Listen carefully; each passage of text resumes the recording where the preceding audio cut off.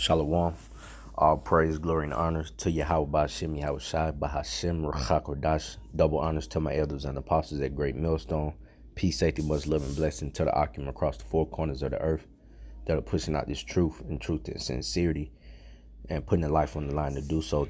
To you, brothers, I want to say Shalom. Back in the spirit with another lesson. Lord willing, this lesson be edifying to an elect member or two. I'm going to entitle this lesson, Who Do You Think You're Fooling? Now, this lesson or this topic came to mind in reading the scriptures, how Yahweh Shai always knew what was in a man's heart, okay, and then go off, his outward appearance or the things in which he spoke verbally. He didn't go off of that or took everything as face value, so to speak, like we as mortal men do. All right. And in knowing that the Lord knows your heart and he knows everything that you're thinking and everything that motivates you, and so on and so forth. And knowing that should motivate us or keep us, speaking to myself too personally, or keep us on the straight and skinny, man. Because while it may seem on the outside that we're getting over on men or in the sight of men, the Lord knows what's going on, in the backdrop. So you're not fooling anyone. So it's best to just deal uprightly and in righteousness and follow the law, statutes, and commandments to the best of your ability, while we're yet here in this kingdom, until the Lord comes back to redeem us. Because the scriptures also tell you that the eyes of the Lord are 10 times brighter than the sun. So in knowing that, just because you may be, getting over, or, not, I wouldn't even say getting over, but just a bullshitting through the spirit, the Lord knows what's going on, man. And you can't fool the Lord. All right. Because like I said in the beginning, he knows every man's heart. Well, not as I say, as the scriptures say, the Lord knows every man's heart. While we as men, we may look on, the outer, which we can only do, unless a man just totally off in the spirit of where it's just very visible and noticeable, you wouldn't know. That's up to the Lord to determine, what's in a man's heart and what's his motives and what makes him tick. Okay. So the first precept I want to grab is 1 Timothy chapter 16 and verse 7. It says, but the Lord said unto Samuel, look not on his countenance or on the height of his stature, because I have refused him. For the Lord seeth not as man seeth. For man looketh on the outward appearance, but the Lord looketh on the heart. All right.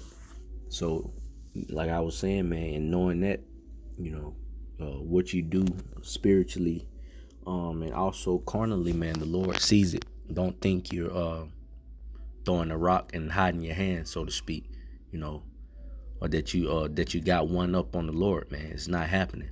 Okay. The Lord knows it all, man. All right. So, deal uprightly in the spirit, man. Be brotherly. Do what's required of you in the spirit. Keep pushing. And if you're getting low on in certain spiritual departments, amen, pray. Pray to the Lord to strengthen you.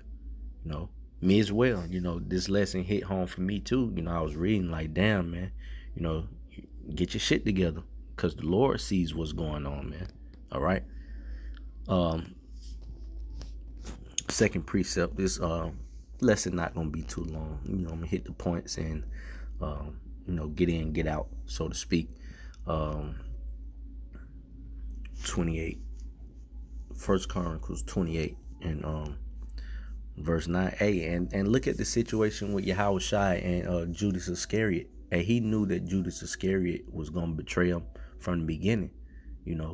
Even though he may have seemed like, one of the loyal disciples, but the Lord already knew, man, the whole time.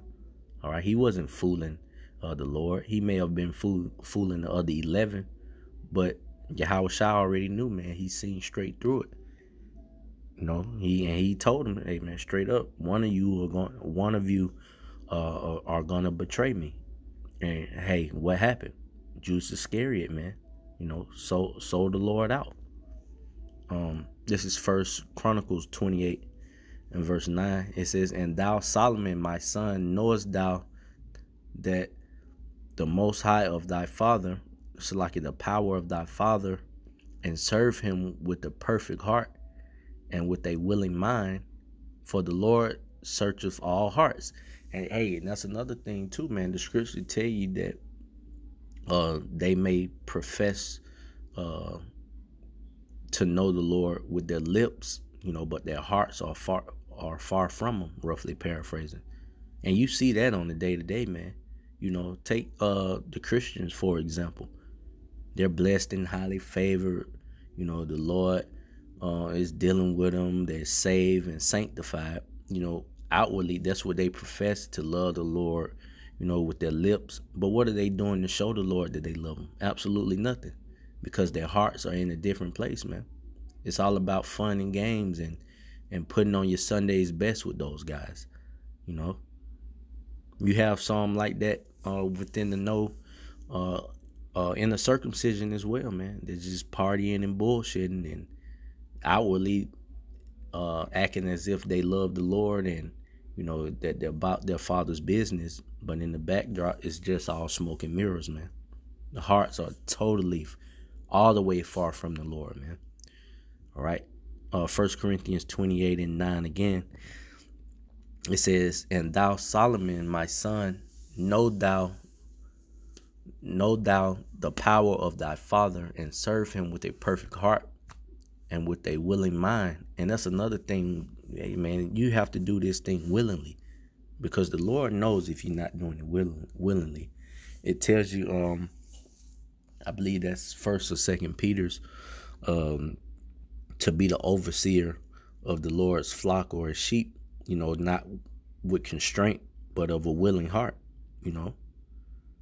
Continuing on, it says, "For the Lord searcheth all hearts, and understandeth all the imaginations of the thoughts. If thou seek him, he will be found of thee. But if thou forsake him, he will cast thee off forever." Amen. That's a powerful scripture right there, man. And knowing that, I'm going to reread it. First Chronicles 28 and 9.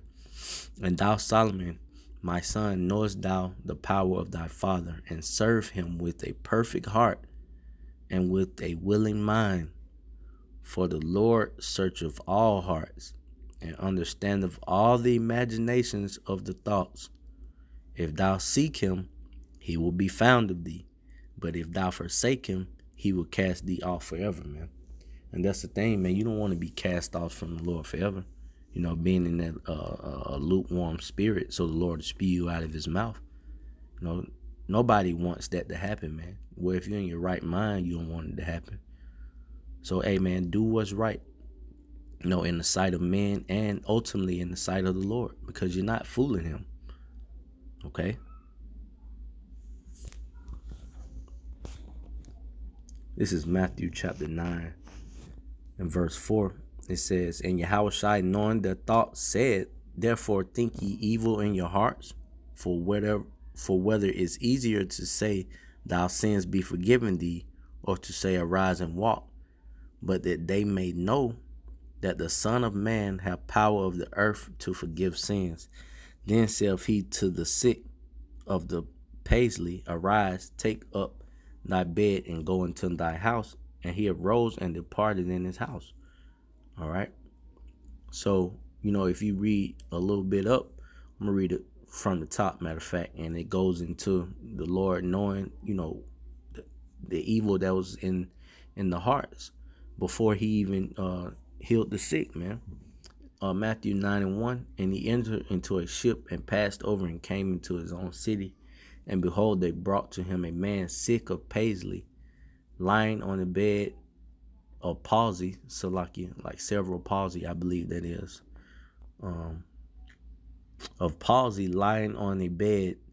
And Yahweh Shai, seeing their faith said unto the sick of the saying to the sick of the palsy, Son, be of good cheer, thy sins be forgiven thee.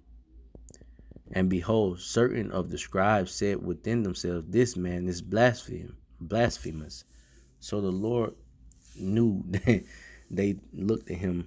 Those scribes said to themselves in their hearts, hey, he's a blasphemer. Talking about Yahushua. Okay. So verse 4, and Yahushua, knowing their thoughts, said, Wherefore think ye evil in your hearts? Asking them like, hey man, why would you, say that? Why would you call me a blasphemer, because he knew what they were thinking. They didn't say it, openly, but the Lord knew their thoughts, man. Okay. He knew their hearts, their la'ab. One more precept, and I'm going to close out on this one. And this is the passage that I was actually reading, when it sparked this lesson. John 2, and I'll start at verse 23 and read on down. Now when he was in Jerusalem at the Passover, in the feast day, many believed in his name when they saw the miracles which he did. So these certain people seen miracles, man, but still doubted the Lord in their hearts. All right. Verse 24, but Yahushua did not commit himself unto them. And why not? Because he knows man. He know how man thinks. Okay. Even outwardly, they may, be on the ship or be behind you, cheering you on or rooting for you, so to speak. But in their hearts, man, they hating. All right. And they got all kind of spirits on them, and the Lord knows that. It says, but Yahushua did not commit himself unto them, because he knew all men. Verse 25, and needed not that any should testify of man, for he knew what was in a man. Salachya, I'm going to reread that verse 25. And indeed, Salachya, and needing not that any should testify of man, for he knew what was in man. Okay. So, hey, man, Lord willing, this lesson was edifying and also exhorting. All right. Giving all praise, glory, and honor to Yahweh Ba'Hashem, Yahweh Shai, Ba'Hashem, R'chakodash, Shalom.